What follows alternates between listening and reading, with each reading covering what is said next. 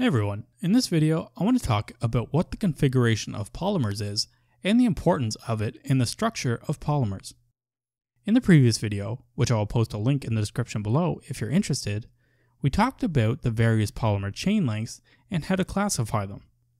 To further build on this topic of understanding and defining our polymer chain lengths, we will talk about the configuration of a polymer chain and the conformation of a polymer chain, which will be the next video in this playlist. So, let's start with the definition of a polymer's configuration. The configuration of a polymer refers to the chemically set configuration of the polymer's bonds, which can only be changed by breaking the relevant bonds. At a basic level, we are saying this: we have this order of atoms, but this is not enough to fully describe our polymer. Let's look at this blue square here. The atom configuration is still the same in polymer 1 and 2, but the polymers are very different from one another. So we can have the same atom configuration, but different polymers. Therefore, we are interested in what are called isomers. These are polymers, or just compounds in general, that have the same atom arrangement, but different spatial arrangements. The reason for this is that around a single bond, the atom on the right here can freely rotate.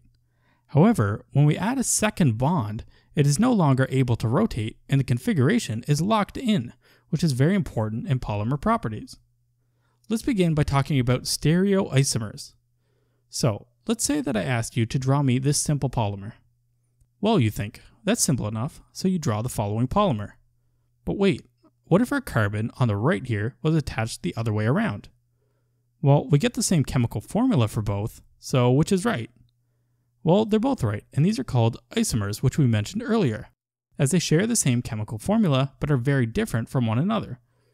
Because they are so different, this is why we needed proper names for them, which are cis and trans. So, in these two polymers, we have the exact same configuration of our atoms, so the order of our atoms. The only thing that is different is that we could have this larger methyl group on either end of the right carbon, and this will greatly affect the properties of the polymer. Thus, the reason for needing to define cis and trans versions. I will add another resource for naming cis and trans polymers in the description below if you haven't learned about them previously. Alright, so that covers configuration differences about double bonds for polymers.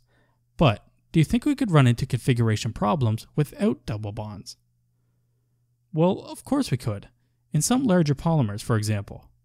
So when the configuration of a polymer is important about single bonds, it is called tacticity. The tacticity of a polymer chain refers to the stereoregularity of the polymer chain. The stereoregularity of a polymer's chain just tells us the degree to which the polymer configuration follows some order. To better understand this, let's examine a planar linear polymer chain in which there are three tacticities. Firstly, there is an isotactic configuration where all the branching carbon groups, denoted R, lie on a single side of the main chain. Another example is atactic, in which there is a random sequence of branching chains in no particular order. And lastly, there is syndiotactic, in which the branching carbon groups are always on alternating planes.